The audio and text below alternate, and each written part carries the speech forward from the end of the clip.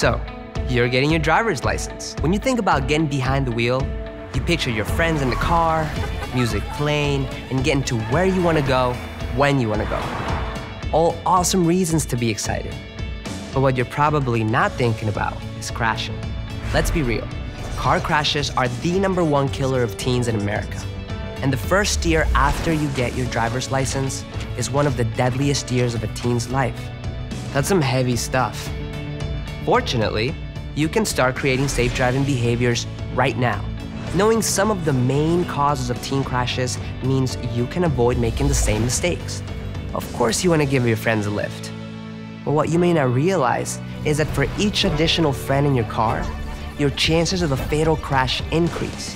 For you, your friends are a cause of distracted driving. And breaking the speed limit can mean more than paying a hefty fine. Speeding is the cause of 1 in 3 deadly teen crashes.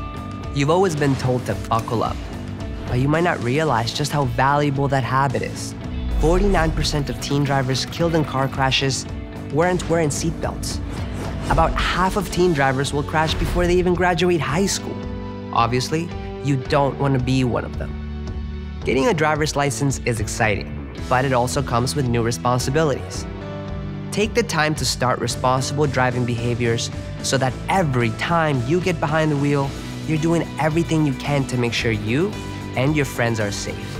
Visit allstatefoundation.org for more information and resources to help you get there safely.